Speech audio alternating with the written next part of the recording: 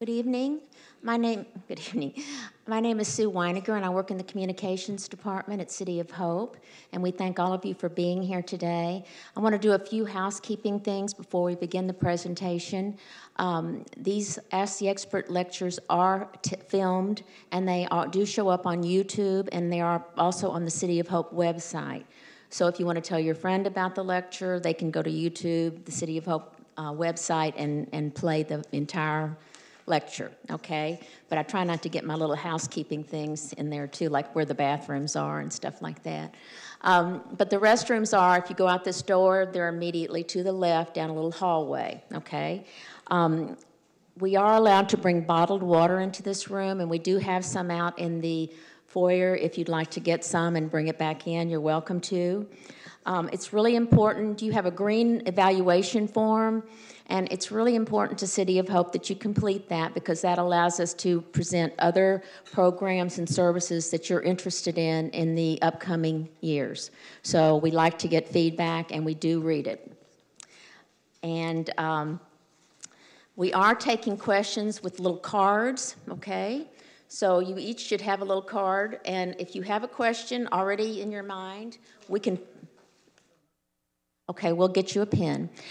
If you have a question in your mind already and you know you want to ask it, you can give it to me, but we will be collecting them after the physicians speak. Okay, so just know that we will be picking up questions. We're not going to be having an open mic type of questions tonight. And I do want to thank our ITS department, who helps us in offering these programs and who sets everything up for us, which is a lot of work. And I also want to thank Becky Andrews in Patient, Family, and Community Education, who assist greatly with these efforts. Do we have any housekeeping questions before we start? Pardon me? Cell phones. Oh, you're good. Okay, please put your cell phones on silent so that they won't interrupt our physicians. Anything else? Okay. We'll start in just a few minutes.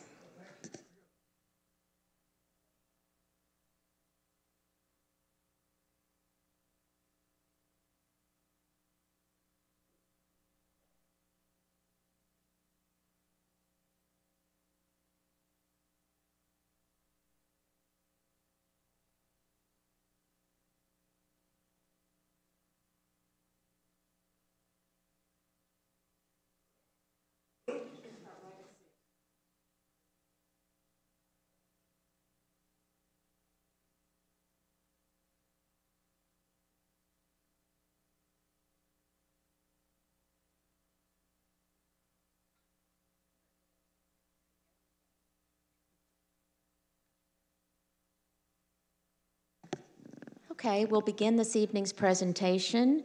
I want to introduce our physicians for you first, and we are very pleased that we have two outstanding specialists from City of Hope tonight.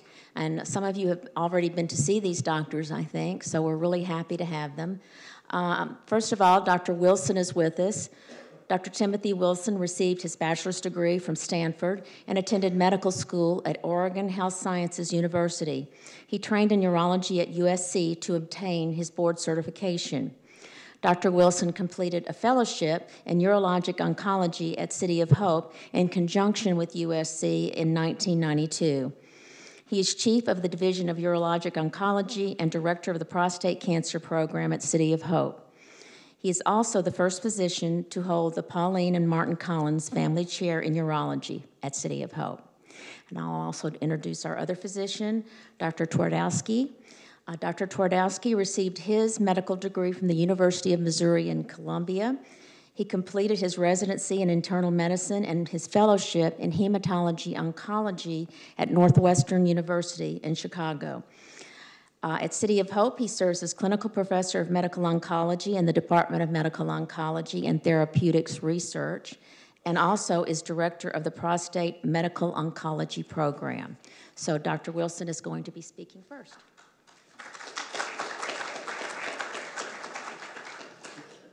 Thank you so much, and welcome to City of Hope. Thanks for that kind introduction, and it's a pleasure to have you here. You know, during the introduction, it was mentioned that I attended both Stanford and USC, and in case there's any question whatsoever, I was just overjoyed that Stanford beat USC again. I grew up in this. I grew up in the state of Oregon, and at a young age, I learned how to hate USC, and it's continued. And the boys upstairs are upset with me. Go Cardinal! All right, so. Tonight, so Dr. Twardowski and I worked together for years. We're going to talk about prostate cancer. And my task is to talk about prostate cancer in a sense when it's first diagnosed, and a little bit about screening and epidemiology. And so my talk will probably take around 25 minutes, I think, and I think also you have some cards for questions that we'll be looking at and answering as many as we can after the lectures. Also, you know, the way I've designed the talk is I think I'm trying to be relatively straightforward. It's a lot of material to cover in a short period of time. For some of you, it may be too basic, and I apologize for that. And for some of you, however, if you're just learning about prostate cancer, it could be too advanced. So we're trying to find some sort of happy medium to reach where we can transfer as much information as possible to help those of you that are trying to make decisions about prostate cancer or PSA or screening, to give you some guidance as to what you might do or what help you might seek. So again, we'll talk a little bit about prostate cancer epidemiology, a little bit about prostate cancer screening, of course, which has been in the news quite a bit, and a lot about prostate cancer treatment. I'm not going to have any disclaimers. I think I already talked about Stanford and USC a little bit. So in terms of treatment also, we're going to focus primarily on active surveillance and when that's appropriate, hormone therapy, radiation options, and surgery. Those are the most common things that happen to men that have prostate cancer. I'm not going to talk so much about cryosurgery or freezing the prostate or HIFU unless there's some. We've had one question already which talks a little bit about HIFU or asks some questions about it. I'll talk about that later when that question comes up, and I'll explain what HIFU is for those of you that don't know and how it's used. Okay, so prostate cancer is the most common cancer in men, although it competes with lung cancer back and forth. The second leading cause of cancer death in men behind lung cancer. It's estimated that in 2012 there will be over 200,000 cases. This has leveled off. It's been relatively stable over the last several years. There was a bump in the early 90s and mid-90s, which came after we began screening for prostate cancer using PSA. When I first came to City of Hope in 1990, just talked to my youngest daughter today on the phone. She's an undergraduate up at San Francisco State, and her birthday's coming up. She was born that year that I came here. In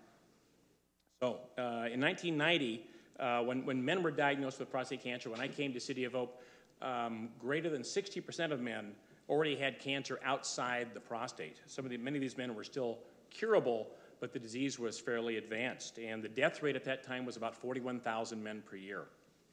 In the year 2000, we saw the first time ever a decrease in the death rate from prostate cancer.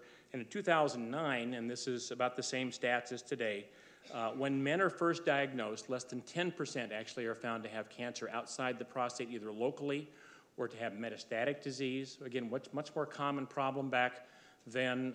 For instance, my grandfather died from prostate cancer, my father's father, in the 1970s, and when he was diagnosed, he already had bony metastases. He had spread to bone, had hormone therapy, then eventually died from prostate cancer. Much more common back then. We don't see it so much anymore, thank goodness. But now the death rate has, as I said, has declined dramatically over the last 15 to 20 years, and but still obviously way too many men, but about 28,000 men per year die from prostate cancer. So then the question comes up, should we screen? And recently the U.S. task force recommended against screening, but I will tell you that the national societies in urology are not recommending against screening, and for good reason. It turns out that the task force didn't have any medical oncologists on that committee. They didn't have any urologists. They didn't have any radiation oncologists. They had some primary care physicians and an obstetrician, and they looked at just a few studies. I'm only going to mention one here, We also acknowledge that since we started screening for prostate cancer in the early 1990s, the death rate has declined by about 30%. And most of us that take care of men with prostate cancer believe that that decline in death rate is directly related to prostate cancer screening. And indeed, a large study recently completed in Europe screened thousands of men. You can see on the slide here, 72,000 or nearly 71,000, or 73,000 men screened for prostate cancer, 89,000 not. Turned out there was a lot of crossover. In other words, in the men that were not to be screened, they were getting PSAs and examined by their primary care physician. Having said that, there was a 20% reduction in the death rate from prostate cancer in the men that were screened for prostate cancer. However, where it becomes a public health issue has to do with the number of men that you're screening and treating in order to cure one man with prostate cancer. So in this slide, you can see that in order to prevent one death from prostate cancer, the number of men needed to screen was 1,410. Once you diagnose somebody with prostate cancer, you needed to treat 48 in order to prevent one guy that would have died from it had he not been treated, in a sense. So that's where the public health question comes in. What, as a society, we know we can decrease the death rate from prostate cancer by screening for it. Then the issue comes, is it, in a sense, is it worth it? And we think it is, I think it is, but you know, society may or may not think that it is. They may think that something else is more important. So generally speaking, those of us that treat men with prostate cancer believe that common sense is really the what makes sense. And so we need to look at the age of the gentleman, you know, when he's screened and when he's diagnosed, look at his other medical problems. And we need to also understand, and we'll talk about this over the next few minutes, you know, what his cancer is going to do over time. What's the likelihood that cancer is going to lead to his death or cause problems if it's not treated? The good and the bad of prostate cancer is that it's generally slow growing. And so as experts and as clinicians, we're trying to decide, you know, is the cancer going to be the bad actor and kind of get there first, or is that gentleman going to die of other things before the prostate cancer gets to him? And that's really kind of a crude way to put it, but that's effectively what we're looking at. And in addition, when a gentleman's diagnosed with prostate cancer, you know, all the options have to be discussed. When men are screened for prostate cancer, these are the things that we typically do. I'll just highlight, you know, PSA is a blood test, prostate-specific antigen. It's a protein that's only made by the prostate. Its function is to help liquefy semen, to help the sperm get to the egg. But in fact, it's only, again, essentially only made by prostate cells, and if you don't have a prostate, you shouldn't have any PSA. We also look at the digital examination. For instance, if men have a nodule, a suspicious area, a bump on the prostate that's kind of hard, it would be similar if you put your finger on over your tooth here. We might feel a hard area like that, versus on your nose is how the prostate normally feels. But this hard area of your tooth is how a prostate cancer nodule might feel. Most men don't have these today because we diagnose prostate cancer so early. But about 20% of men with a nodule on their prostate will have prostate cancer. When either one of these two things are abnormal, the PSA test or the digital examination, historically then we've gone to do an ultrasound of the prostate. This is where a probe that's about twice the size of my index finger is placed up the rectum to see the prostate, which sits, of course, just behind the pubic bone and at the bottom of the bladder. I should have had an anatomy slide here, I'm realizing, but bottom line, we can feel the prostate with the finger by doing a rectal examination, and so we put the probe in there, we can see the prostate with ultrasound and biopsy the prostate in that way. So the American Urological Association guidelines for screening include screening men basically over age 40, where, of course, we know that increased risk of having prostate cancer occurs in men with a family history, a brother or a father with prostate cancer, and also African-American men have a higher risk of prostate cancer. But so we're a little bit more concerned about those men, but we generally will screen all men above the age of 40 now. There is no specific value, no cutoff, no normal value for PSA anymore. It's a continuum, and generally what we're looking at is in relation to the age of the patient, what that value is and what the PSA is doing over time. There are some people, for instance, that believe that all men with a PSA above 2.5 should be biopsied. However, we know that in older men above the age of 75, that probably isn't justified because as age increases, the value of PSA goes up. So we're assessing all these things down here. Again, we're looking at the PSA and the digital rectal exam, the DRE. We're looking at these blood tests, the total amount of PSA, another test called free PSA. This is a ratio. PSA floats around in the bloodstream, and the value you get on that blood test is the total amount.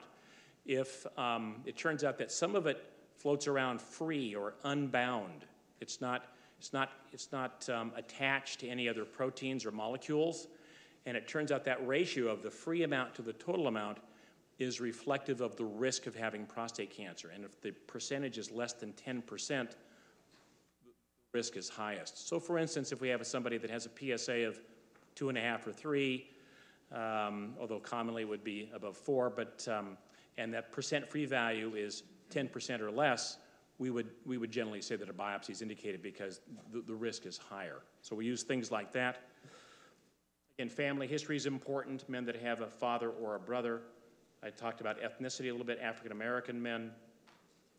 If someone's had a prior biopsy, if you had a prior biopsy and it was negative, that actually decreases the risk or likelihood that you're going to have prostate cancer in the next biopsy, although it certainly happens, and on those men, we monitor their PSA. So what's going on now? We're kind of already in the future. We're looking at other tests. There's a urine test now that's available called PCA3.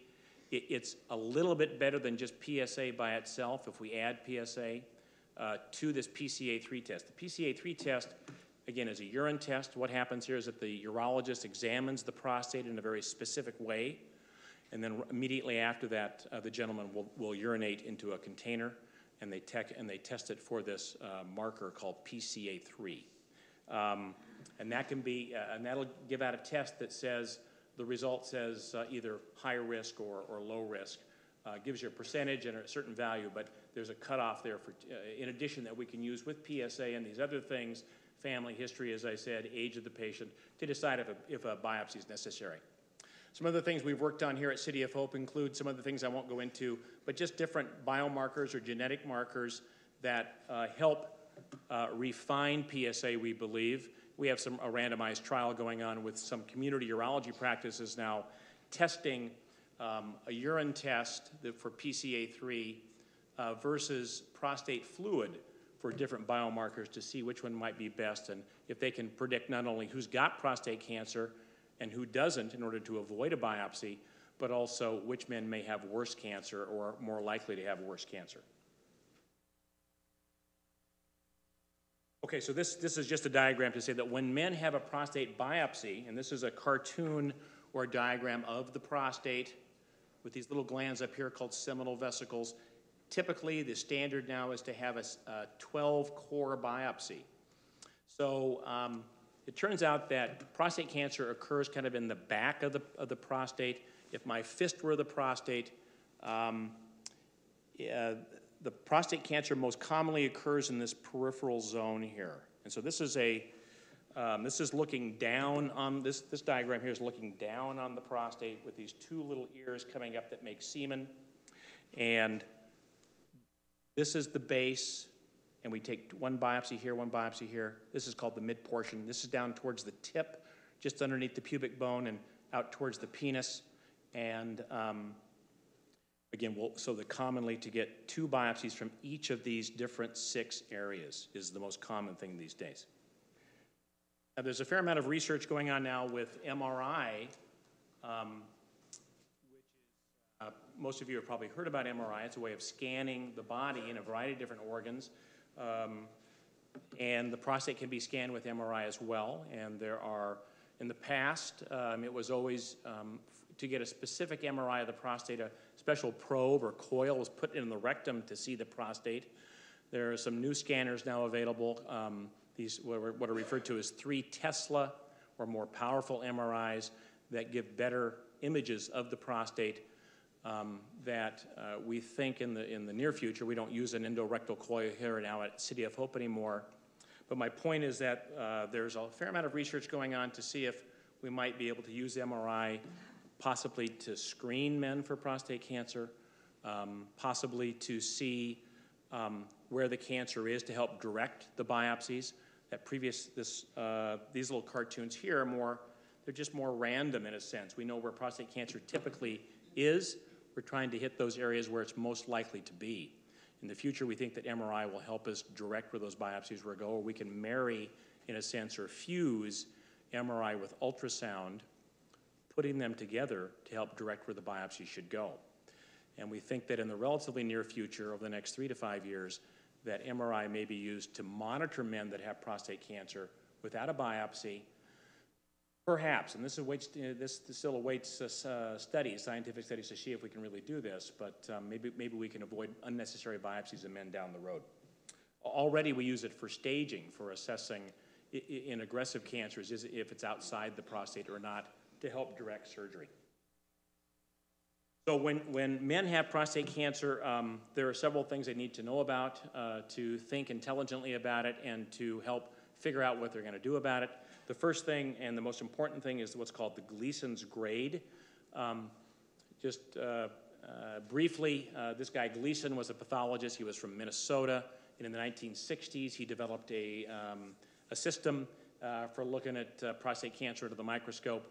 And it's still the most valuable tool we have for assessing what prostate cancers are going to do over time. Also, it's valuable in assessing how those cancers are going to respond to treatment. And so first of all, you get the Gleason's grade. And the Gleason's grade is on a scale of 1 to 5. 1's the slowest growing, 5 is the most aggressive. Now, before you jump to conclusions, if you have prostate cancer and you have a Gleason grade 3, and you think, oh my goodness, I'm already down the road, it turns out that pathologists anymore don't really call or they don't describe or diagnose grades 1 and 2. So for the most part, we only see grades 3, 4, and 5. A pathology, when you have prostate cancer, or we're looking at men with prostate cancer in the pathology, they always give you 2 grades. So if it's all grade 3, then they call it 3 plus 3, and we add the 2 together. You might have a combination of 3 with a little bit of 4, then it's called a 3 plus 4. If it's primarily grade 4 with a little bit of 3, still a 7, but then we're a little bit more concerned because the grade 4 is most predominant. That's why it comes as the first number. So, and on and on. So the scores can go typically today just from 6 to 10, and we will lump these scores together. So 6 kind of by itself, 7 kind of by itself, 8, 9, and 10 is the most aggressive cancers. Okay, and so we'll talk more about that as we go along. So somebody gets screened, they have the ultrasound, they have the biopsy, and they get a Gleason score. So, what do you do with that? Because at that point, the patient is staring at all these options. Gee, I read it. You could think you've read a bunch of stuff in the paper about you, or some guy you play golf with. He never got surgery or radiation or anything. He just got watchful waiting. The doctor didn't do anything. Or maybe he got external beam. Maybe he got protein out at Loma Linda. Maybe he got seeds, what we call brachytherapy. Some guys get in combination. Some people get hormone therapy along with external beam. Different kinds of surgery. There's open surgery. There's laparoscopic and robotic. And these other things that we won't dwell too much on, other non-surgical options. Dr. Twardowski will talk about maybe he'll mention why chemotherapy isn't used in men with prostate cancer when they're first diagnosed, but it's not uncommonly used in men if they have metastatic or spread of prostate cancer.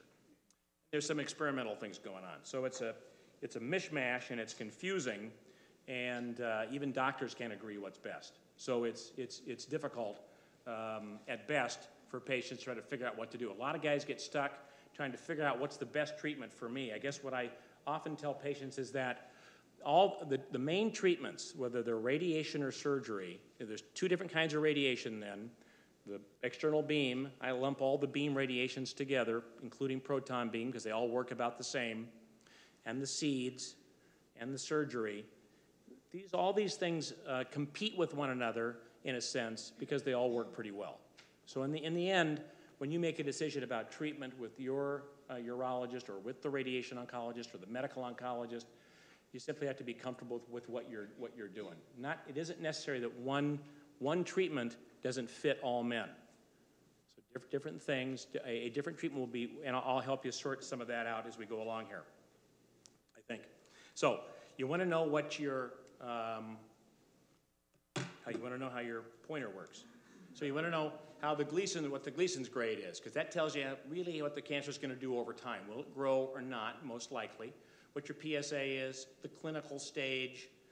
This means your prostate T1C. This is what your prostate feels like when the urologist feels it. A T1C is a smooth prostate. T2 or T3 is a bump on the prostate. T2 means to the urologist that it's a bump, but he thinks it's just localized and limited to the, what happened there? To the prostate. And T3 means he thinks that there's physical evidence based on the physical exam that there's a little bit of escape just outside. He can feel it burrowing outside the prostate. These are actually pretty uncommon anymore. We don't really see T3 so much anymore. But this happen. You may wonder, well, gee, I've got cancer, but the doctor doesn't want to get any other X-rays. And in fact, I'll help. If your PSA is less than 10 and the Gleason score is 7 or less, then the one good thing that managed care medicine has done for us is that it's to help determine, along with other studies, that we don't really need these other X-rays. That the likelihood of finding cancer outside the prostate with a bone scan or a CT scan is so low that you probably don't need them. It isn't necessarily bad to get them because it's a good baseline. It's a reference to go back to perhaps in the future, but oftentimes we won't get X-rays. Now, on the other hand, if your PSA is above 10, and if the Gleason score is 8 or higher, and if the doctor feels a significant bump on the prostate, then he may want to get not only a bone scan, but maybe a CT scan to look for lymph nodes and see if they're enlarged or not. And he may want to get an MRI to see what the prostate looks like locally and beyond. Okay, so again, should be stratified based on the patient. So again, and if you look statistically at what men do, it's a mismatch. So this is just to demonstrate that, and this is still going on today. This is 2002, but this stands for radical prostatectomy. Of all the men with prostate cancer in 2002, this is from the Department of Defense, but radical prostatectomy was in 40% of them. Radiation was in 25%. This purple over here is just watchful waiting. I guess it's the watchful waiting only. This dark purple is hormone therapy only. So you can see at that time, although these are the main players, other things happen.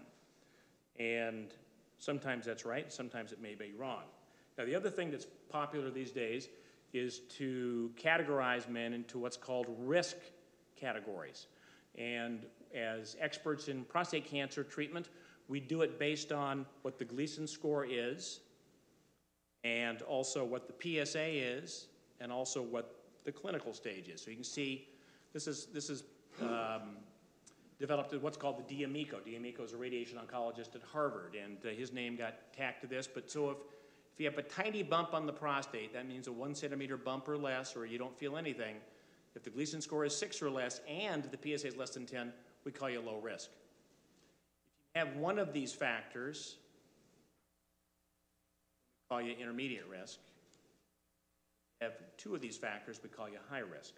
And that affects how well treatments are going to work, and it also tells the expert what the likelihood is that the cancer could come back and require another treatment, depending on what you get. We'll take questions at the end, sir. This was a quick. Yeah. If you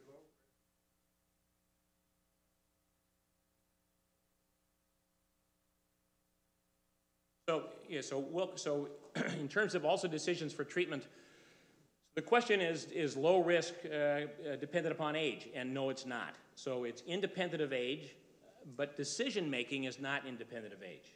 All right. So a young guy with very low risk disease may get treatment because he's young and his cancer has a lot more time to grow before he gets to an old age where he's near dying of natural causes.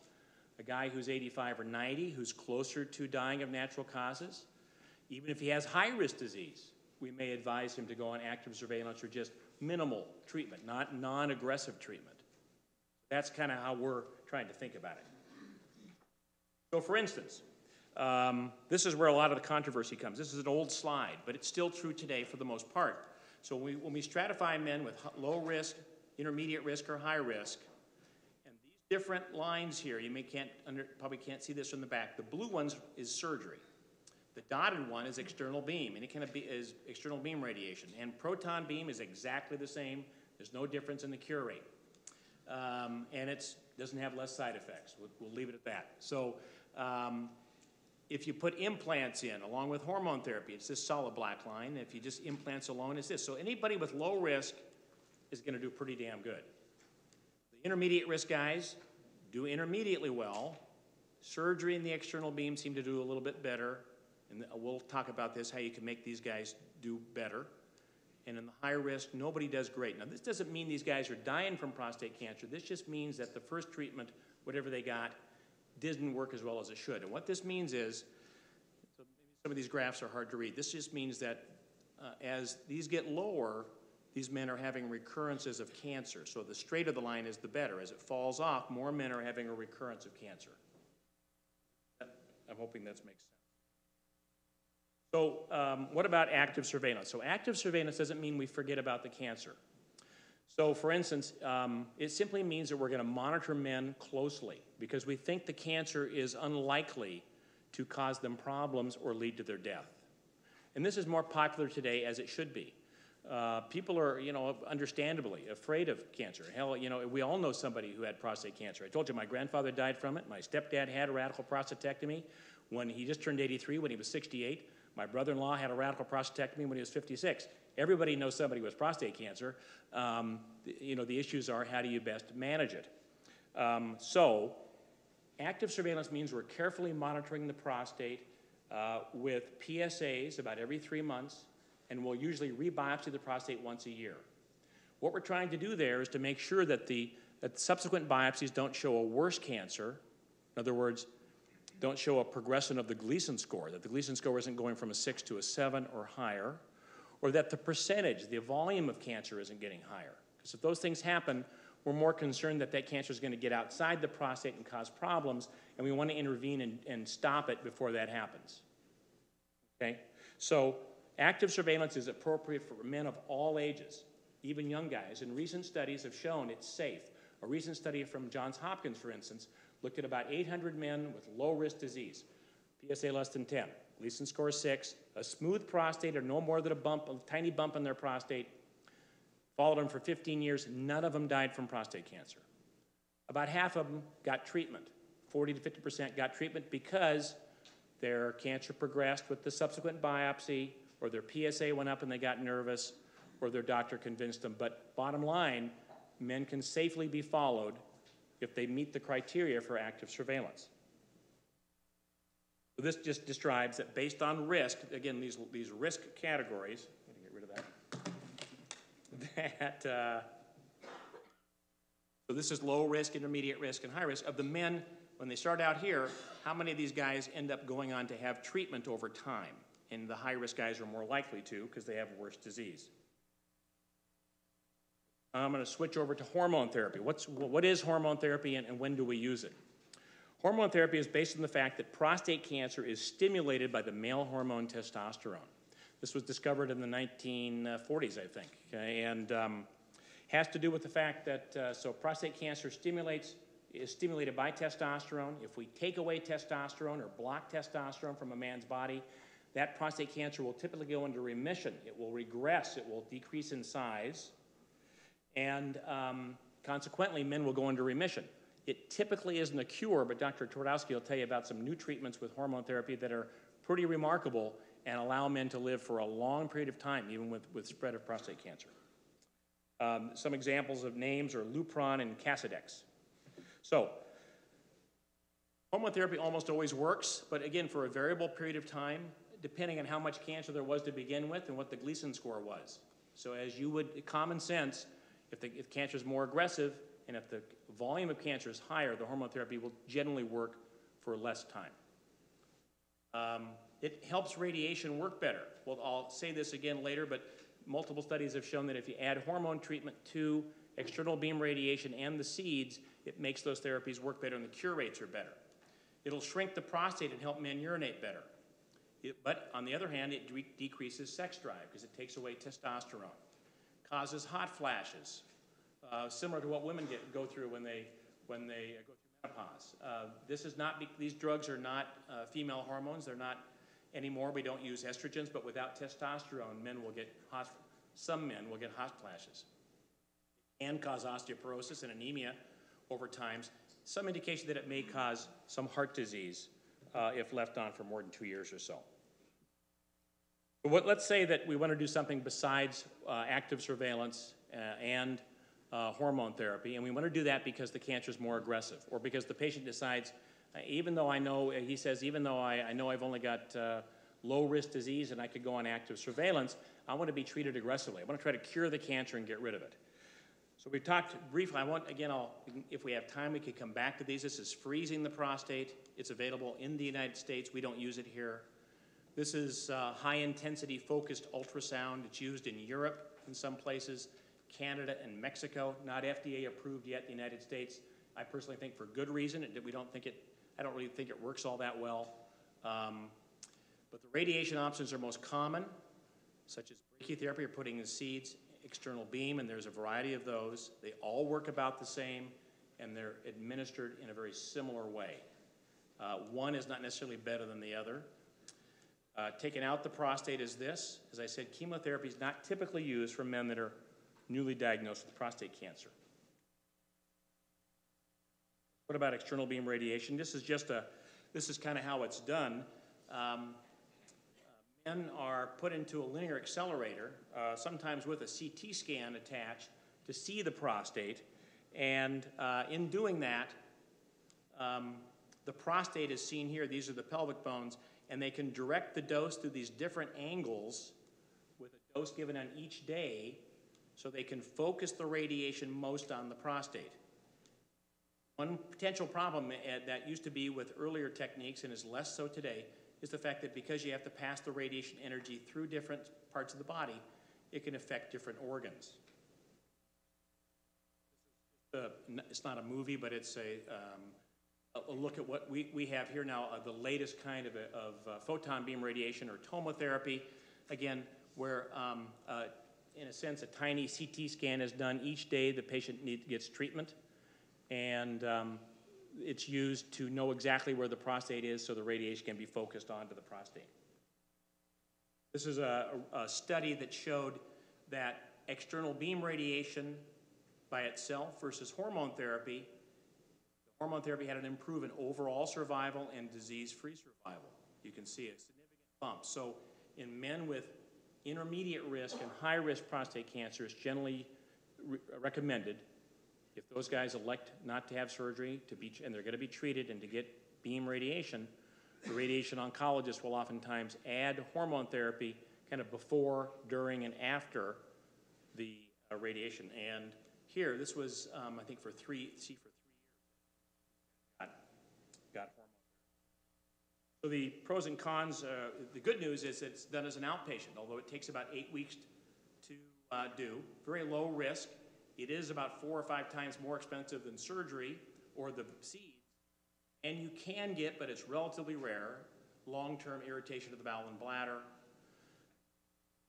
Again, hormone therapy is used, HT, high-risk men.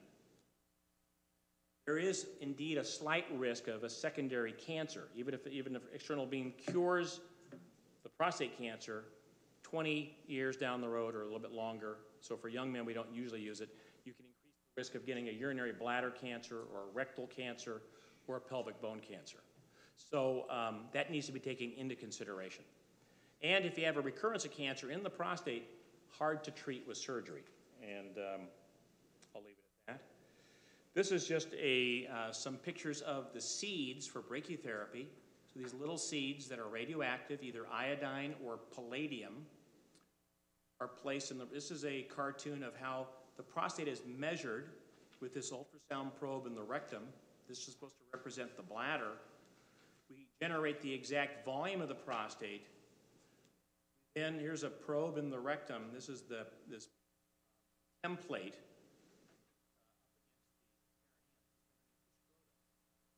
Down here, this is an X-ray, a CT scan showing these seeds. Prostate. The rectum sits down here. You can see the pubic bone up here, but the seeds, it's kind of like, I think of it as kind of it makes a cloud of radiation covering the whole prostate. It's a little bit more accurate, I think, than external beam, and you can actually deliver more radiation. This again shows, from a center in Seattle that does exclusively brachytherapy, that low-risk men do very well. Intermediate risk men do good, but not quite as well. High-risk men are the most difficult to treat. Pros and cons. Again, the nice thing about brachytherapy, putting seeds in, is an outpatient treatment. We do it in the operating room while men are asleep, but they go home the same day. They don't need a catheter for very long. They're back to work usually within a week. Sometimes we'll give, if men are intermediate or high risk, we give additional external beam radiation for 4 weeks, about a month later. Less radiation exposure than external beam to the neighboring organs, but it'll cause swelling of the prostate and consequently blockage. So if men already get up a lot at night, have a slow stream, I'll generally recommend that they don't get brachytherapy, even if they're low risk where it works the best, because it'll make them get up more at night, it'll slow down their stream, and it'll make it more difficult for them to urinate, even though the cure rate could be quite high. So I think so we have to assess, again, the overall status of the patient, how well not only what the status of his cancer is, his age, his health, how well he urinates, sexual function, things like that. But what about surgery? Surgery means we're taking out the entire prostate. The term is radical prostatectomy.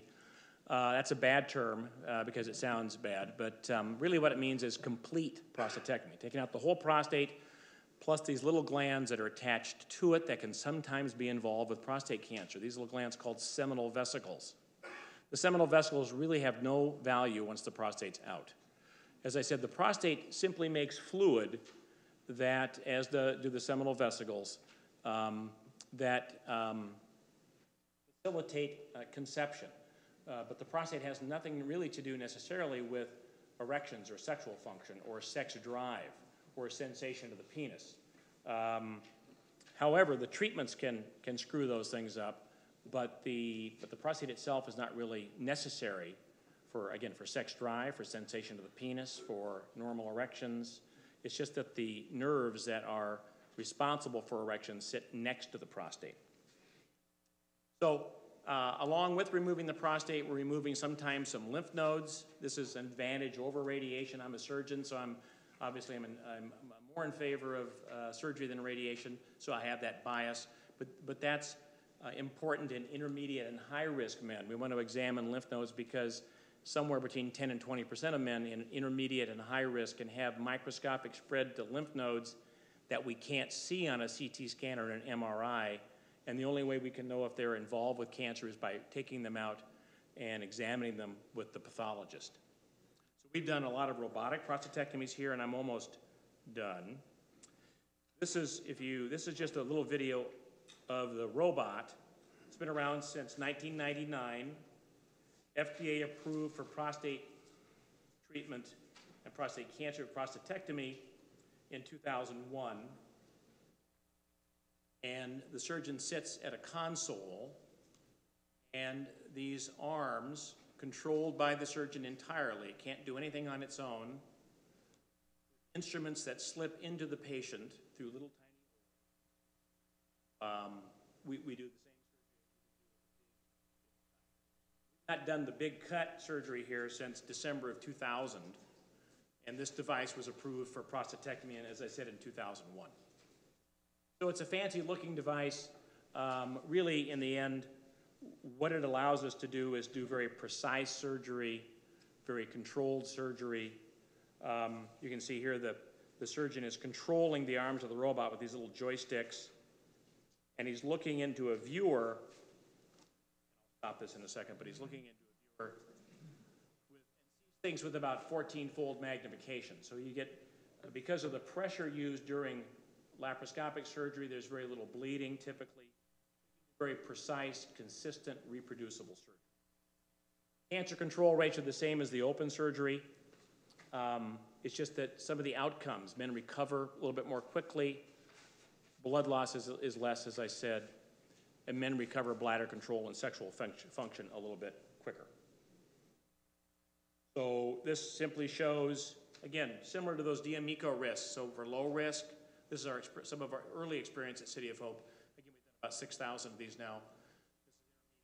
High risk, so a little bit better than radiation, I think, but again, not a head-to-head study. And so when men are trying to make a decision, again, you need to take into account what your risk category is. Am I low risk? Because if I'm low risk and I don't have any symptoms, then anything really works relatively well, and I would do whatever you're most comfortable with, meaning that some men are surgically oriented. In other words, they think, I've got cancer, I always want to get it out. Other people want nothing to do with surgery. The good news in prostate cancer is we have these different options and you can kind of pick and choose.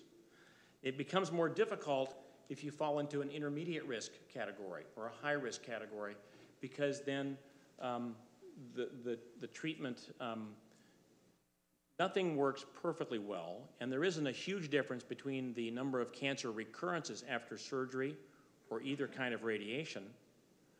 But I would argue as a surgeon that surgery gives you more options down the road. If you have your prostate out and there's a recurrence of prostate cancer in the area where the prostate used to be because some microscopically had escaped, we have a better chance of curing that by then we can give you radiation after surgery.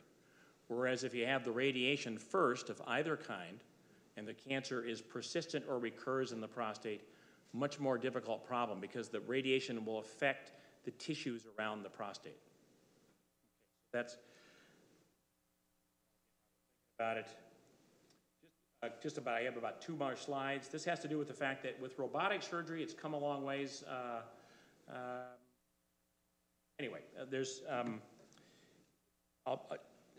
Tomorrow I'm flying to London to go to a meeting that I go to every year it's called the European Robotic Urologic Symposium. In that meeting, over the last several years, I've watched other surgeons around the world operate. I pick up different techniques. We don't believe here that we know all the answers. We believe that everybody's thinking about the same things, trying to make this operation a better operation. This slide simply points out all these different techniques that are used during surgery that you can't sort out, but reminds me to tell you that we're doing multiple things to try to make the surgery better. And this is just a look that you've already seen a little bit of how the robot works. This is just an example of some of the things we're doing. Actually, those are the nerves that we're sparing. Bladder that sits down in the pelvis underneath the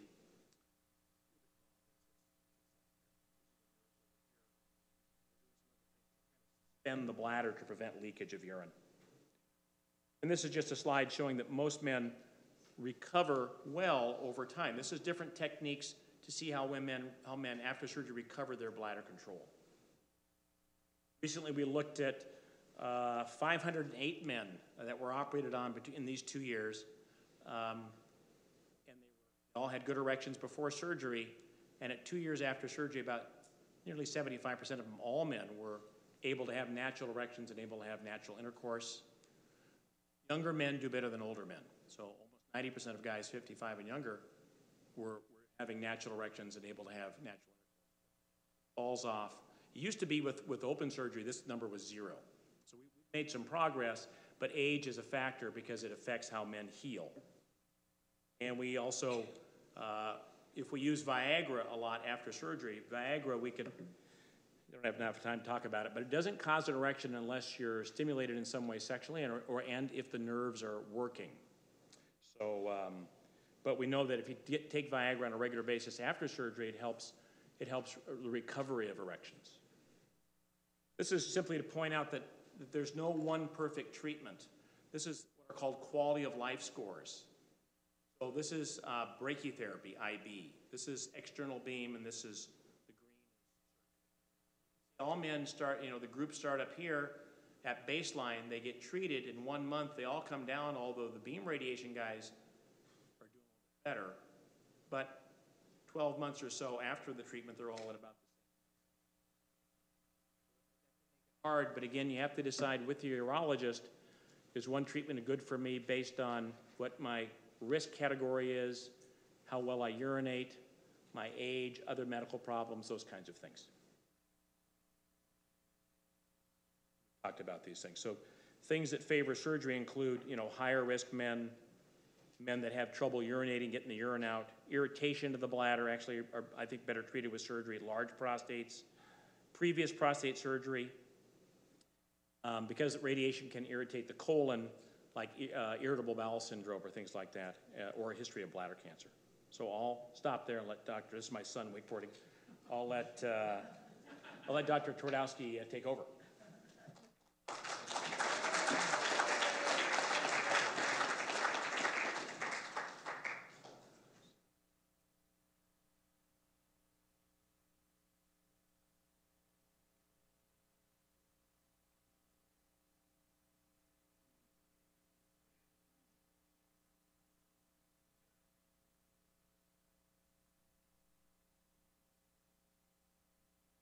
Thanks a lot, Tim. It was very interesting as always, and those videos are fantastic. I've seen them many times, but they're always very impressive.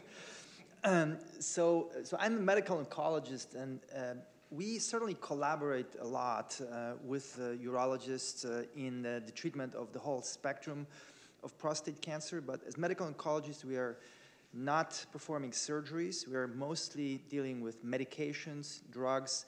Typically, we get involved in cases where the prostate cancer is at high risk. Those are the cases that Dr. Wilson mentioned, or in fact, the cases that might have already spread to distant organs. And those are situations where surgery or any kind of local therapy is not going to be curative. Now, those cases, fortunately, are becoming rarer and rarer, and I would completely echo what Dr. Wilson said, that even when I started my career as a fellow in the mid-90s, it wasn't that unusual to see patients coming to the office with bone metastasis as a first presentation of prostate cancer. Patient would present with severe back pain, no history of prostate cancer. We would do appropriate evaluation, including PSA tests done for the first time, could be in the hundreds, sometimes in the thousands. And that pretty much clinched the diagnosis. Now, those cases are fortunately extremely rare, but still about 5% of patients that we see here, even at the City of Hope, present with metastatic disease. And approximately, as Dr. Wilson mentioned, approximately when you average those low, intermediate, high-risk cases, when you saw about 20% of patients that are treated with local therapy with curative intent, with every expectation and hope that they will be cured, are still going to have recurrence down the line. So even though these cases are relatively rare, but because of sheer numbers of prostate cancers, they tend to be quite significant and obviously life-threatening over a long run. I think the epidemiologic data Tim already presented. So the good news is that the mortality is relatively low in comparison to incidence of prostate cancer, but still very high number of patients die from prostate cancer in the United States. And that's the second most common cause of cancer-related mortality behind lung cancer. So as Dr. Wilson mentioned, the concept of hormone therapy for prostate cancer, for advanced prostate cancer, really goes back quite a long time. In fact, in early 1940s, Dr. Charles Huggins, who's a surgeon, urologist at the University of Chicago, really gets credit for this first association between hormonal system and stimulation of prostate cancer growth. So he really made the connection in the clinical sense in patients and in fact in the laboratory as well, that testosterone hormone and other related hormones stimulate prostate cancer growth. And if you can somehow withdraw or reduce the levels of testosterone in patients with prostate cancer, that could be beneficial. And frankly, this is one of the most amazing discoveries in medicine when you think about it in terms of number of patients that were helped and how durable this discovery is. Because as I'll show you later, with all the progress that we are doing, I mean, in some ways, essentially what we're doing are variations on the same theme of hormonal therapy. We're just refining them, making them better, but that still constitutes the bulk of the systemic treatments that we have for prostate cancer that has spread outside of the organ.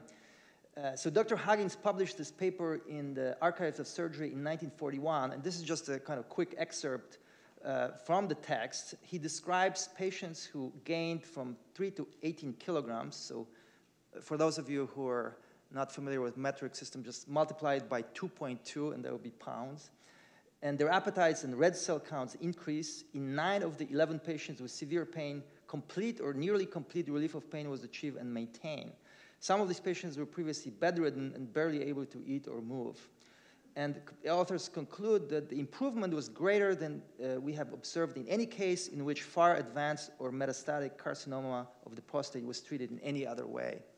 So this was quite an impressive discovery, but as always in cancer medicine, there comes disappointment that this treatment was effective typically for a period of time, maybe a year or 2, in some patients longer, but eventually started failing. So that's the problem. It's very effective.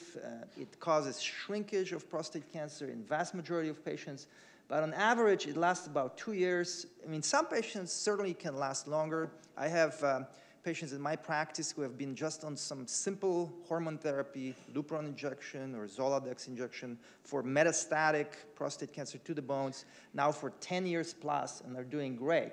So there is this fraction of patients that certainly can have very excellent control of prostate cancer with hormone therapy for a prolonged period of time, but it's not the rule, unfortunately. The rule is more closer to about 2-year effectiveness. I think I'm going to skip this next slide because that gets maybe a little too molecular. It's just showing that there are now identified multiple causes of resistance to hormonal therapy, and we're now beginning finally to understand them better and exploit them in some newer therapies that we are developing. Now, I have to say that prostate cancer field has been kind of lagging behind for many decades when you compare it to maybe other tumor types like breast, colon cancer, when scientists identify multiple targets that could be actually approached therapeutically.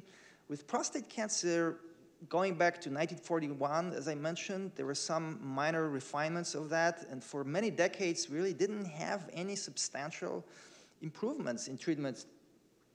In 2004, there was a chemotherapeutic agent called Taxotere that was approved that certainly was helpful and extended life in patients with advanced prostate cancer. But compared to other tumor types, we were certainly way behind.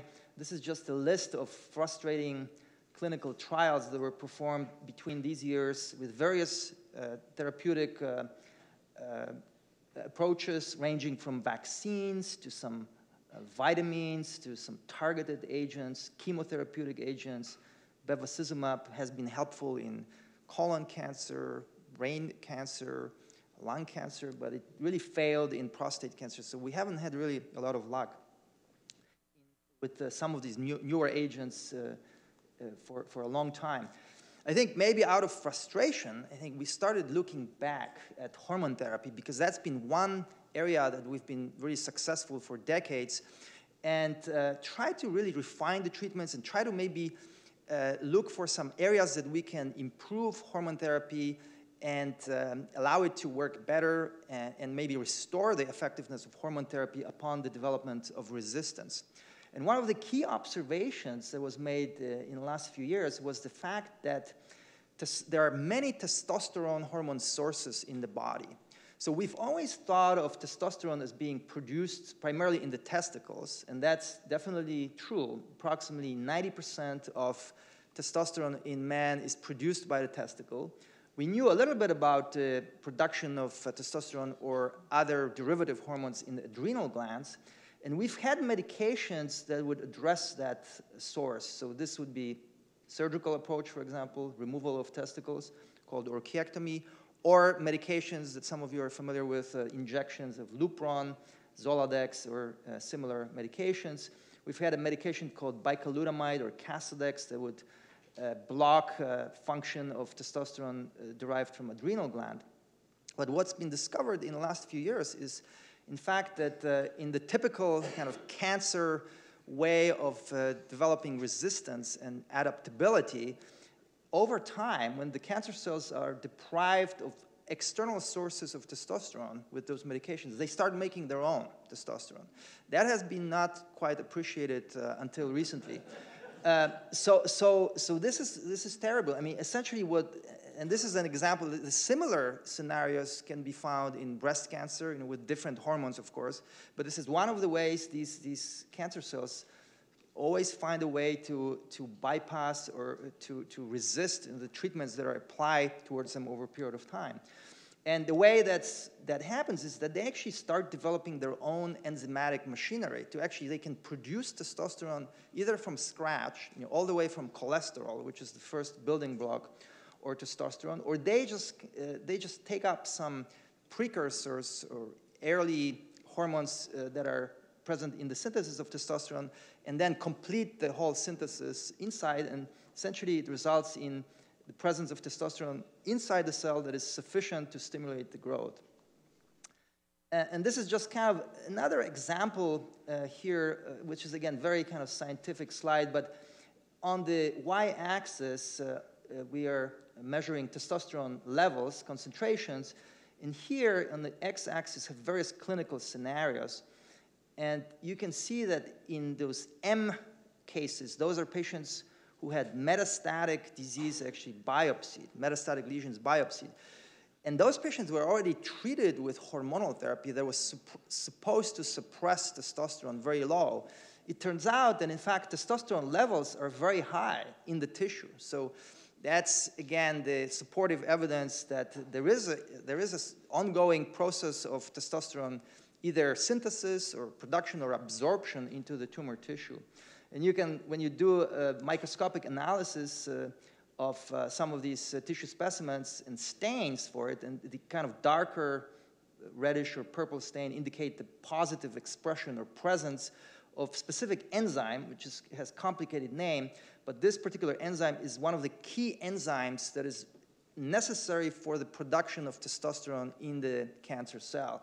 So you can see that in metastatic lesions, you have a lot of that enzyme, versus in a normal prostate or benign primary or prostate cancer that is still in the prostate gland itself, the production of this enzyme is very low. So again, this is a mechanism that the cancer cells adapt with to increase production of testosterone. This just illustrates the kind of complicated process of synthesis or production of testosterone from cholesterol. There are multiple steps, and it turns out that one of the key enzymes that really has to be present, regardless where the production of testosterone takes place, whether it's in the testicle, whether it's in the adrenal gland, or whether it's actually in the tumor tissue, in the tumor cell, they have to have this enzyme called CYP17. So that's the necessary step. So if you can block that enzyme, the production of testosterone will cease regardless of the location of it. And that's really, that discovery led to the development of this drug called abiraterone, or Zytiga, that some of you may be familiar with. It was approved by FDA about a year and a half. This was a study, there's a brief summary of the study that led to approval of this compound. We participated here at the City of Hope, and from the very beginning, we were quite impressed with the activity of this compound. This was applied to patients who really had a very advanced disease, that they not only failed standard hormonal therapy, but they also had to have exposure to chemotherapy agent like Taxotere. So they seemingly were already beyond hormone therapy, and it was a little bit counterintuitive to think, well, why would you go back to a form of hormonal therapy again? But it turns out that it was quite effective in terms of responses, and overall survival curves were significantly separated between placebo and abiraterone. So this higher curve indicates prolonged survival in patients who were treated with abiraterone. Now, obviously, when you look at the absolute value of difference, the difference in survival is not that much, approximately 4 months on average. But that sometimes, I think, is a little bit misunderstood by by physicians and frankly by the patients as well, because it doesn't mean necessarily that every patient who takes abiraterone will live about 4 months longer than patients taking placebo. It's just an average. There are probably patients that get much more benefit out of abiraterone, probably a year plus or even more, versus some other patients may not. And we're still in the process of trying to understand who would be the patient that actually would have the best chance of having significant prolongation of life with abiraterone. The other agent that has been just approved approximately just 2 weeks ago is called enzalutamide, or Xtandi is the trade name. This is also a hormonal agent that has some similarity to the compound that some of you also may be familiar with called bicalutamide or Casodex. So both of these compounds work in a similar fashion by the fact that they block the testosterone receptor. So that's that protein to which the testosterone actually has to bind on the surface of prostate cancer cell to induce its effect. And bicalutamide or Casodex or this enzalutamide Xtandi bind to that receptor and prevent the signaling of that receptor downstream to inside the cell to then instruct cancer cell to divide and grow. Now, enzalutamide is much more effective than bicalutamide in terms of its potency. There are also some significant molecular differences that were discovered. For example, it's been found that bicalutamide or Casodex, when it's applied over time, it initially may actually block the prostate cancer growth, but over time, prostate cancer cells can learn how to use Casodex to grow. So it's a very frightening, another mechanism of adaptation of prostate cancer cells, that instead of being blocked by the medication, they actually adapt, mutate, and they start utilizing it for its growth. So we have found that sometimes when you actually stop bicalutamide or Casodex, cancer regresses again. So that gives you an idea that this medication was completely unhelpful in that setting. Now, fortunately, enzalutamide does not produce that kind of, or does not allow this kind of adaptation by the cancer cell. At least it has not been discovered yet. So we are hoping that this kind of resistance and adaptation will not occur upon exposure with enzalutamide agent. So this is an example of kind of early assessment of this drug when it was tested in the early clinical studies, phase 1 and 2. And those vertical bars going downwards indicate patients who had decline in the PSA. And bars going up indicate patients who had rise in PSA. So you can see that there were majority of patients had a very significant declines in the PSA, whether it was in the setting prior to chemotherapy or even if they already had exposure and frequently resistance to chemotherapy, they still had a very significant dramatic drops in PSA in that setting, indicating activity of that compound. That led to a clinical trial, again, comparing active agent versus placebo, which is unfortunately the only way we can ultimately determine whether the drug is definitely effective, at least by FDA standards. We participated here at the City of Hope, and we were also quite impressed with this agent from several standpoints. The first thing that was quite impressive, and as you can see, there's again, the placebo component. When you put the patients on the study and saw them on the first visit after they were started on this treatment a month later, you could not tell whether they're taking placebo or active medication, because really the side effect profile is minimal. They don't see any changes. There's no usually typical side effects that you see with chemotherapy, no hair loss, no nausea, vomiting. Fatigue is very minimal. So that was certainly very encouraging that at least there are no side effects associated with it. And then obviously the efficacy ultimately became quite apparent. We've had patients who've been on this drug for more than 2 years, and in the setting where they were already failing chemotherapy, and frankly, the anticipated survival of these patients were short.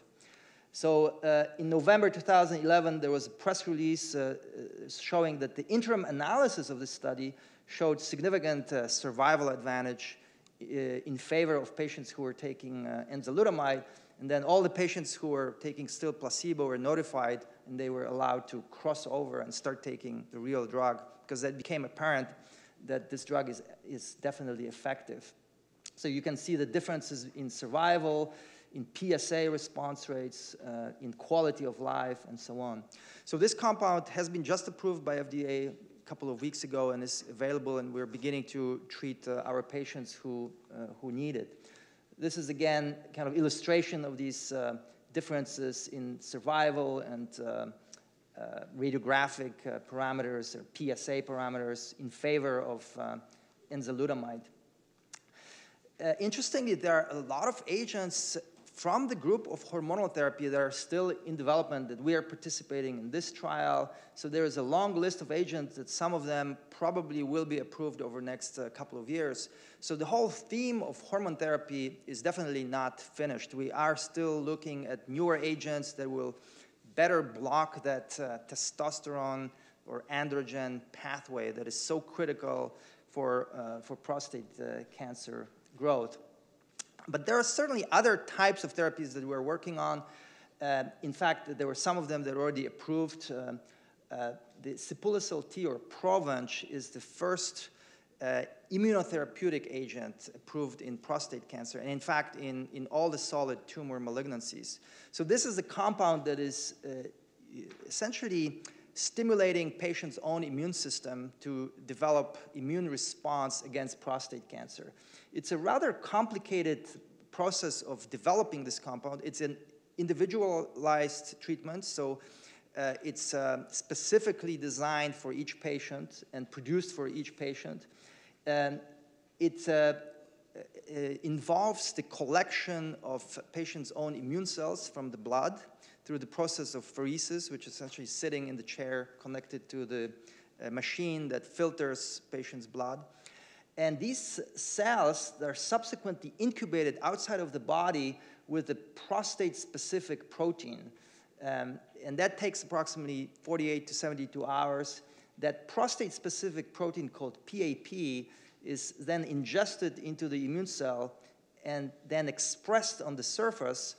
And this results in activation of the immune cells with a specific focus against prostate cancer.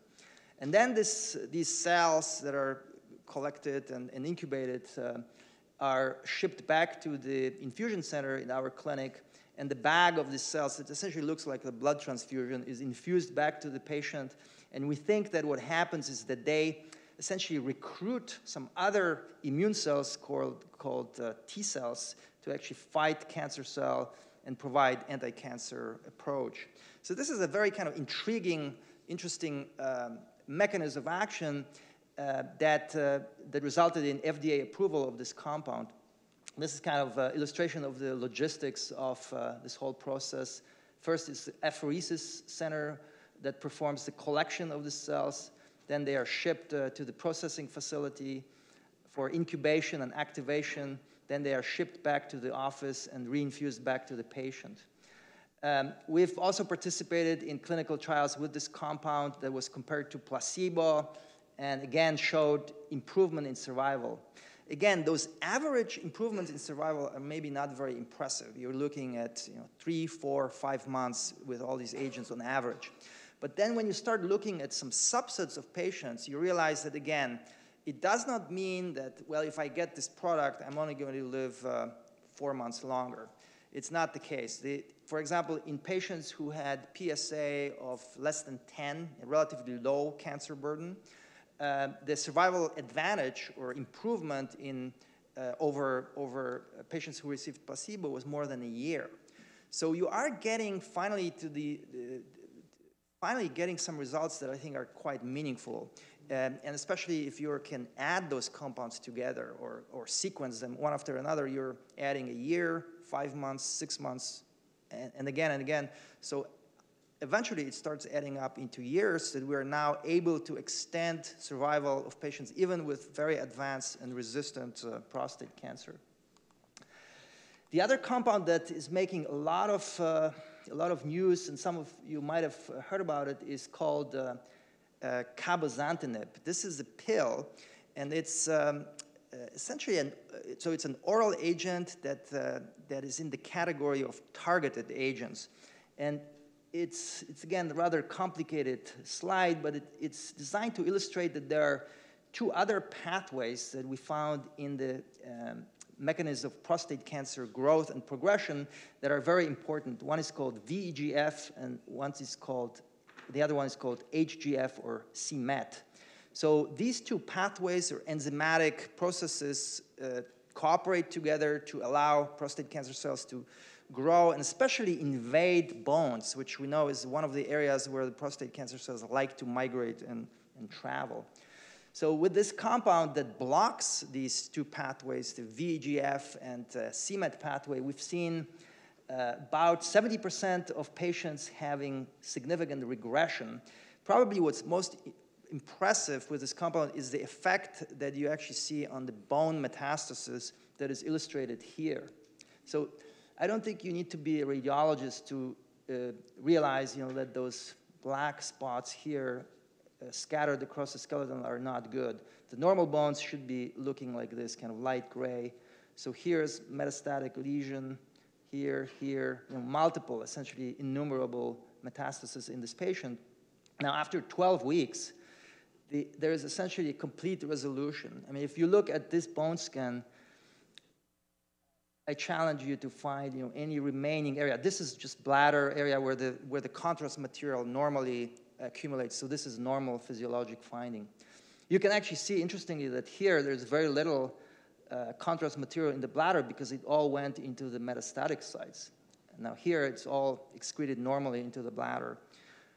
Here are some other examples, pre and post therapy with this agent. So we're very excited about it. We will be opening a clinical trial very soon with this compound, again, in patients with, frankly, quite advanced diseases. So this is a setting where you have a patient who failed standard hormone therapy, who must have failed, in fact, one of those previous second-line newer hormonal agents like abiraterone, Zytiga, or enzalutamide, and in fact could have been already treated with chemotherapy as well. This is the kind of setting where, frankly, we right now don't have a lot of therapeutic options, and I think it would be very helpful for us to have access to that compound.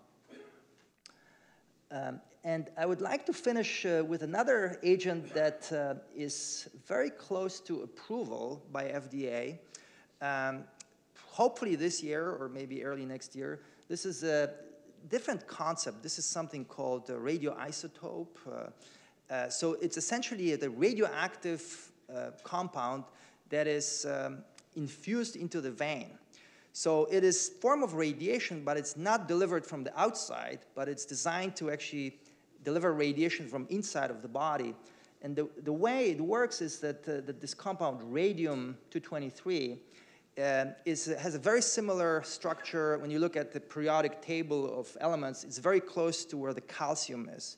And as you obviously know, calcium is a major component of the bone structure. So essentially, it tends to accumulate when you infuse it. It doesn't go anywhere in the body except into the bones, and somehow preferentially it accumulates in the areas where the cancer cells are sitting in the bone and disturbing normal bone structure. And it emits very short-acting radiation beam. So it's essentially less than a millimeter length. So it provides essentially very short-range, powerful alpha radiation to cancer spots from within. It's given as an infusion every 4 weeks, I think, for several times, and it also has been shown to improve overall survival in patients who have failed a lot of standard therapies in the past for advanced metastatic disease. So this should be approved by FDA, as I said, probably later this year. I think we are a little over time. So I will just summarize that from the standpoint of treatment of advanced prostate cancer, of metastatic disease, there has really been significant acceleration of the new drug development. And I haven't even mentioned probably 3 or 4 drugs that have a legitimate shot of being approved for advanced prostate cancer in the next 2-3 years. And progress is seen in several areas of drug development, certainly hormonal therapy, I gave you an example of, immunotherapy with Provenge, targeted therapy with this drug cabozantinib, radioisotopes, this radium-223. Chemotherapy, I didn't mention, frankly, because of time limitations, but it still plays a role. But I would say that in the current environment, that the hormonal therapy probably still is generating the most enthusiasm, because we are really developing these agents that continue to surprise us and continue to provide benefit to patients with a relatively low side effect profile. And I would say that chemotherapy use is really being delayed these days with the advent of these new, less toxic agents, but we still use agents like docetaxel or Taxotere or cabazitaxel in certain circumstances. So I will probably close with that, and thank you for your attention. I would be happy to answer questions.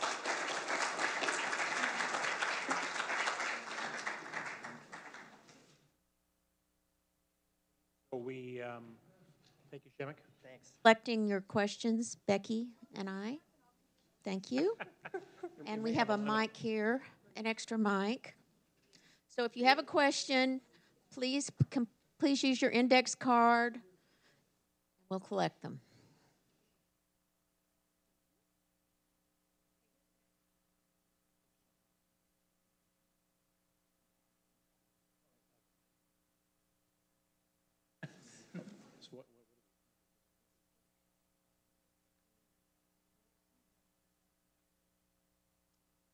I've looked at these.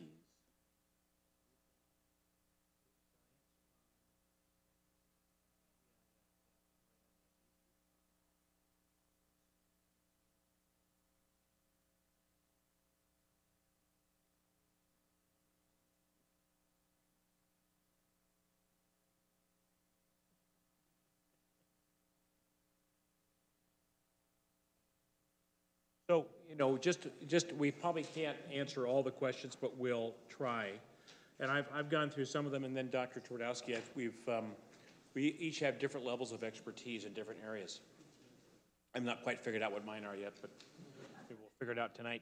So first question I think is a good one. You know, how accurate are PSA tests? And so as demonstrated by my talk, PSA is relatively accurate. And so, in other words, just some facts. 4 is the cutoff is normal. Turns out that of men with PSAs less than 4 in a large screening test, maybe 20% of those men can have prostate cancer. So it's not a perfect test. Indeed, we're looking at a baseline PSA in men and seeing what it does over time because the rate of rise can predict which men have prostate cancer. Also, we're using adjuncts now, as I mentioned, PSA free PSA. And there's some new biomarkers becoming available that may help us decide which men are at highest risk for prostate cancer. It's a good test. It's a perfect test. It's the best screening test we have for prostate cancer, but not widely used yet. This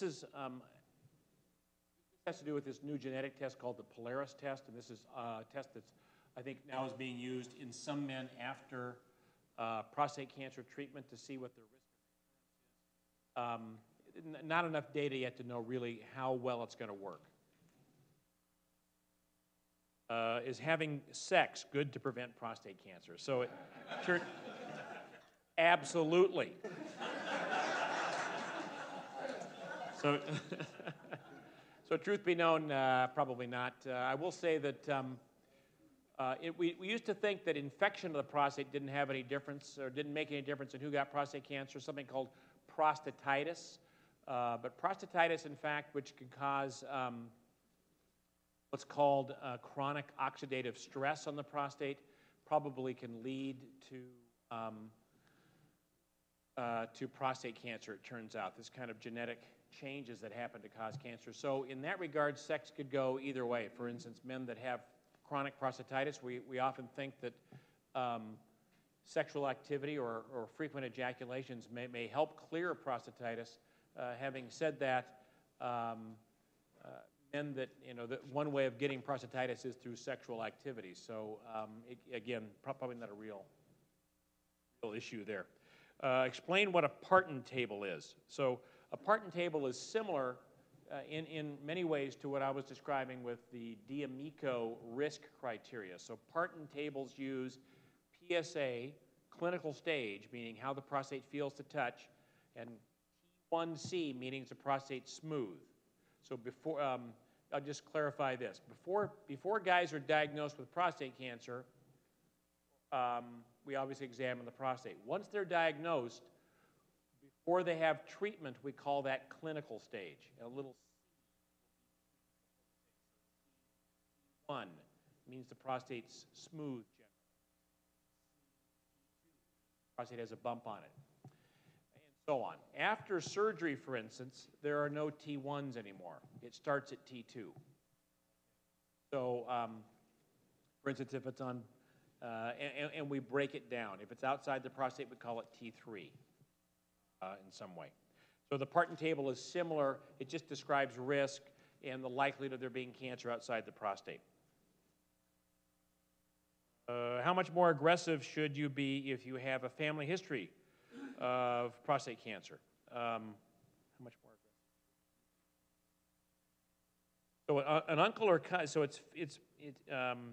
again, you need to be tested at about, for sure, if you have a family history, father or a brother. If you have a second degree relative, but probably not at increased risk. The HIFU procedure, I described it briefly. Not available in the U.S. Again, not ready for prime time yet, I don't think. Men are being flown to Europe and to Canada, to Mexico at the expense of about $25,000 to get a treatment that probably isn't as good as radiation treatments. It takes a long time to do. It's not without complications. It can't treat certain areas of the prostate. Can't treat the tip of the prostate where a lot of prostate cancers exist. Can't treat the top of the prostate. Just can't reach it yet. So if it were my brother that just had, and I got 4 of them, but if any one of them had prostate cancer and they wanted to have HIFU, I would say definitely not. Personally, that's just me talking, but I wouldn't let them have it. Focal therapy refers. What is focal therapy? Focal therapy is kind of analogous to a lumpectomy. In other words, could we just remove that part of the prostate which has cancer in it? At this point, really not. There's some places in the world that are trying to do this. This has to do with the fact that prostate cancer is most commonly a disease throughout the prostate. It's not just in one area. I just reviewed all this information for another meeting that was in Belgium in June, but it turns out that I'm going to leave it at that, but at this point in time, freezing just part of the prostate or using HIFU for just part of the prostate probably isn't ready for prime time, and I personally we're not recommending it here. It is being studied. Could be that in the future with the use of MRI and that sort of thing, but currently I don't think it makes sense. It's a long-winded answer. It's a personal thing. We may not do that. My urologist wants to make a biopsy, but this gentleman's on Plavix for his stent. And his question is so the cardiologist does not want to take him off Plavix. Is there another way to determine if there's prostate cancer? Really not. You have to have a biopsy to know if you've got prostate cancer. Other ways that determine that, what the risk is of having cancer would be using some of these adjunct tests. The percent-free PSA, a PCA3 test could be done, an MRI could be done, and you could put all those things together to try to figure out what the risk is. But in order to really know, you got to have a biopsy. Almost done with the ones I have here. So,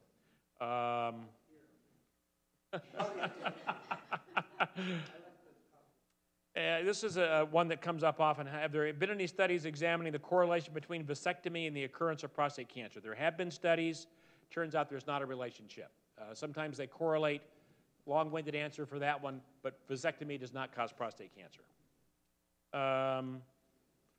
During and after treatment, what causes incontinence and impotence? I talked about that a little bit in my slide. All these treatments can cause those things, but again, the good news is that most men today, with the way they're treated, with either radiation of either kind or surgery, recover essentially completely. So the treatments have to be exact and precise, and you have to have someone with experience doing it. So it makes sense. Most of you are a better driver now than you were when you were 16. Surgery is a technical skill. The more the guy does of it, the better he's going to be. Same with radiation. and the center. There's many studies now showing that hospitals that do many procedures of the same kind are better at it than some hospital that just does 1 or 2 a year. Same with individuals. It just makes sense, and it's true.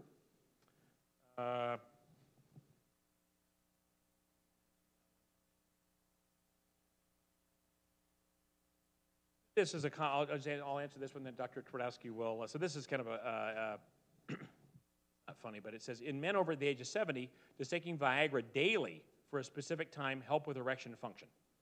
So really not.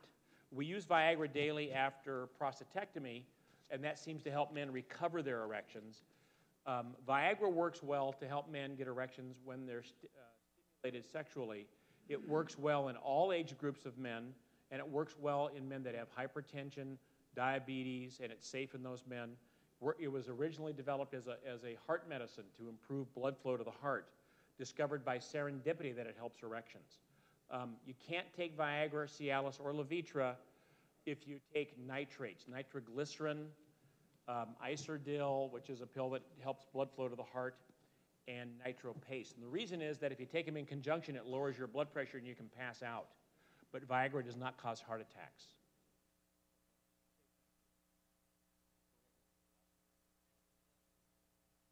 Okay, good. So, somebody who's really interested in thyroid cancer or thyroid issues. Can thyroid therapy increase the likelihood of contracting?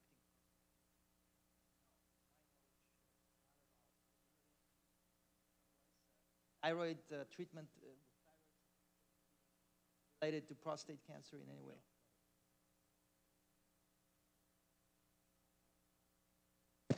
This one's open.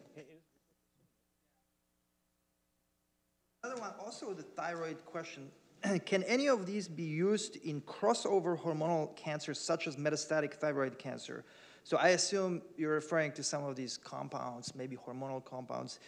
So the simple answer is not really. So all of these hormonal agents that affect the testosterone production or testosterone signaling, we really think of very strictly applying to prostate cancer.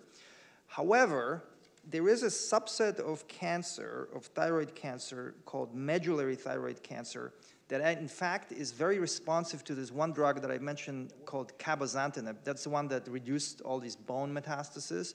And in fact, the company has filed for approval for a subset of thyroid cancer called medullary thyroid cancer. So some of these agents, yes, do have overlap potentially for other tumor types, but not the main ones that I've talked about, like enzalutamide or abiraterone. Can diet improve or slow prostate cancer? So that's a very tough question. I personally am more of a believer in cancer prevention with diet. I think once you develop real cancer with all the machinery inside the cell that's driving it forward, it's very unlikely, in my opinion, that the diet will have a key role in slowing it down.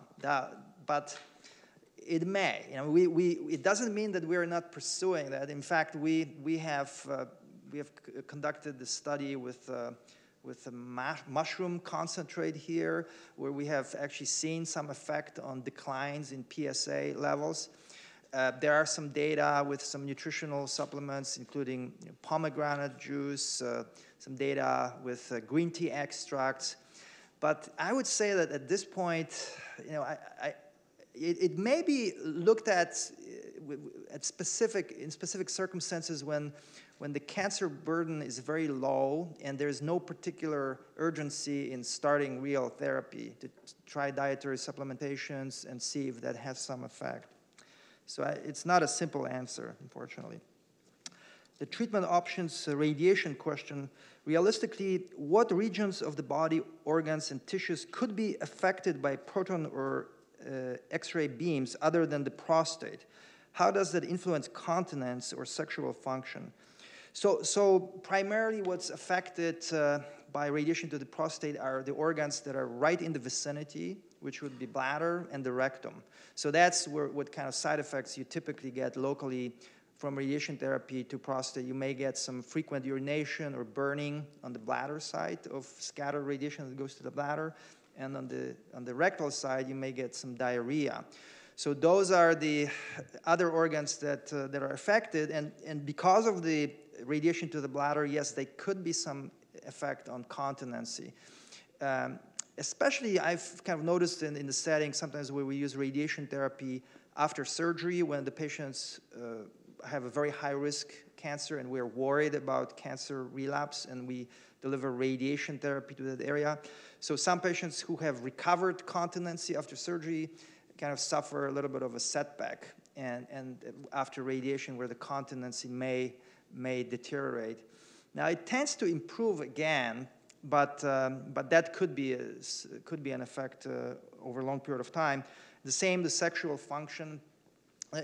With radiation, it's a little bit more tricky to assess because radiation effect on sexual function is much more prolonged. It's not like with surgery where you have typically complete loss of sexual function right after surgery, and then there is recovery that's going on over months. With radiation, it's usually just declines over a period of years. And it's kind of hard to sort it out because people tend to be older and age, obviously, at the same time. So but it does have effect, negative effect. You can probably address that maybe more. I guess I'm already Mike. So yeah. I'll only say that we generally think that of men that have either seed radiation or beam radiation, good erections before that treatment, and that aren't getting hormone therapy, because hormone therapy can affect sexual function as well. If you get either one of those two treatments, about half of those men lose, and they have good erections beforehand, about 50% lose the natural ability to have an erection within about a year. But of those men that lose their ability to get an erection, about half of them will respond well to drugs like Viagra. So in the end, about 75% of men are able to have natural erections, have natural sexual function at about a year, year and a half after radiation with or without drugs like Viagra. Can you explain finasteride? Is that the hormone therapy? So yes, it is. Finasteride, or otherwise named with the trade name Proscar, it is a hormonal therapy agent, but it's really not approved or used against prostate cancer. It's approved for benign overgrowth of the prostate, or BPH. So what that hormone does, it kind of prevents, it's an enzyme inhibitor, a certain enzyme called 5-alpha reductase, which is responsible for conversion of testosterone into DHT, or dihydrotestosterone. It's kind of the last step of the production of testosterone byproduct, and it blocks it to some degree. Now, I would say that there is an interest possibly into looking more into Proscar or finasteride effect in prostate cancer, and maybe combining it with other hormonal agents like Lupron and some of these newer medications, because when you really look at it, I mean, on the surface, you would think, yes, that compound could have some beneficial effect in certain circumstances because it prevents the formation of the most potent form of testosterone called DHT. So it is a hormonal therapy, but currently is not approved or widely used for prostate cancer, but just for benign prostate overgrowth. Maybe I'll do one more and then I'll get back to you. Sure. This is just a relatively straightforward question about the effectiveness of the Lupron depot injection treatment. So whether that's effective, presumably as compared to more short-acting Lupron injections that someone is asking about, a 4-month injection. And it is, yes, the answer is yes. All of these formulations of these injections are equally efficacious, whether you use daily injection, which almost nobody uses anymore, monthly, every 3 months, 4 months, 6 months. They are all the same in terms of effectiveness, so absolutely. Okay, well, answer. We're going to wrap it up because of time, but just a couple of things here. One is, do we remove the entire prostate?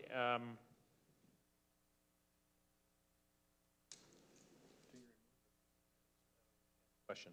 Do they remove entire prostate after radical prostatectomy? So I thought it said radiation, but so after radiation, if that fails, we sometimes remove the prostate, but it's a much more complicated, risky surgery.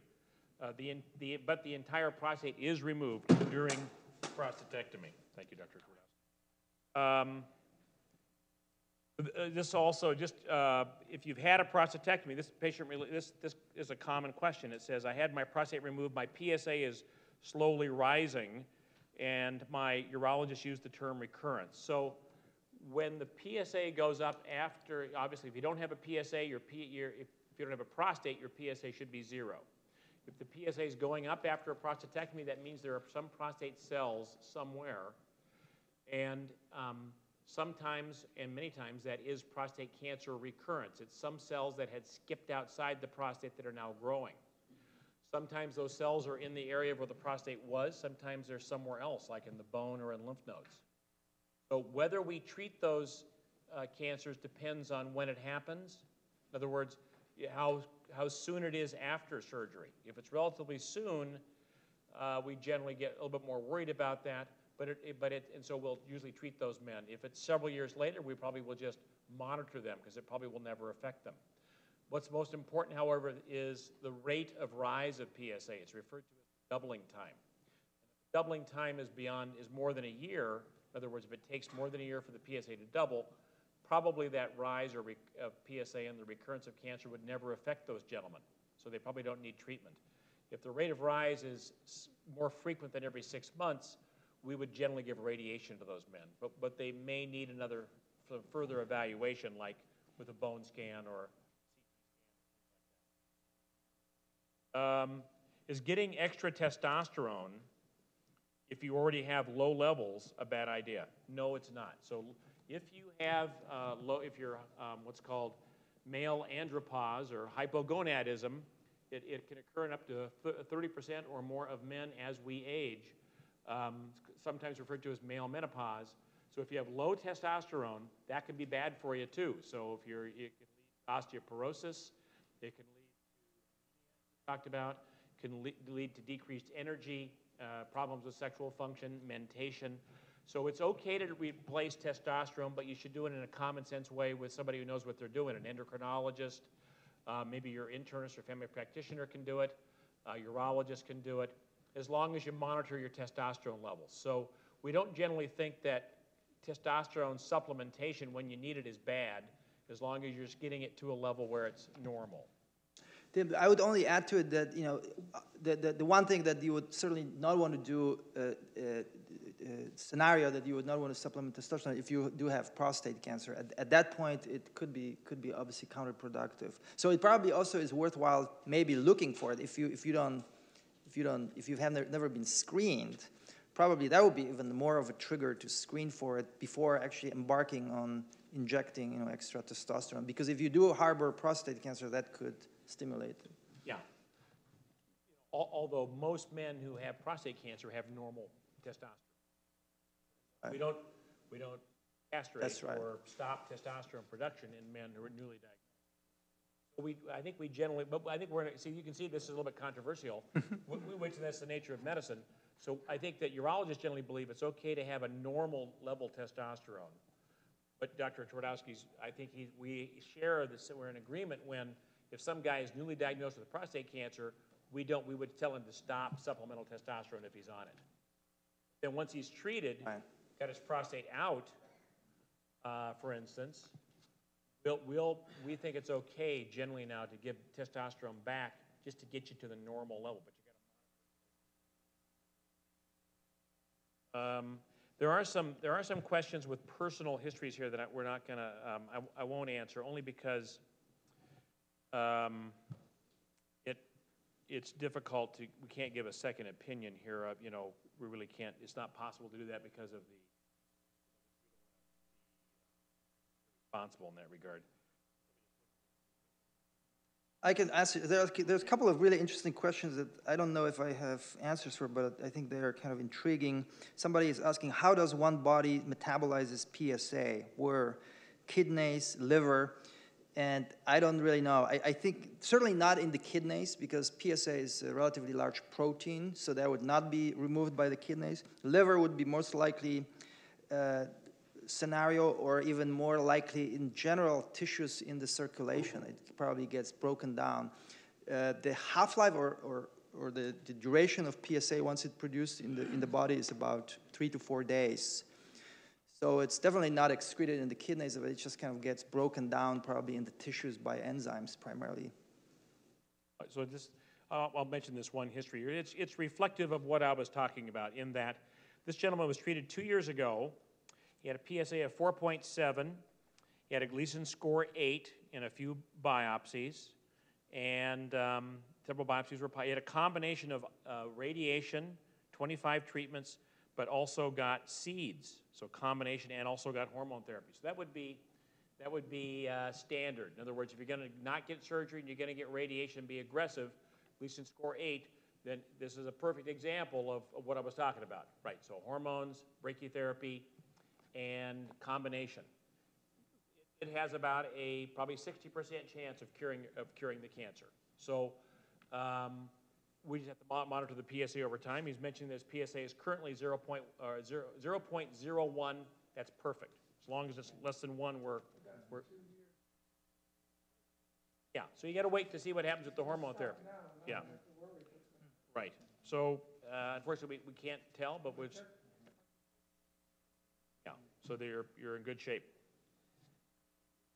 That's an important question. That are there any remedies for loss of energy due to testosterone suppressants? And you know, that's a very difficult problem. That there is no real magic pill for energy improvement.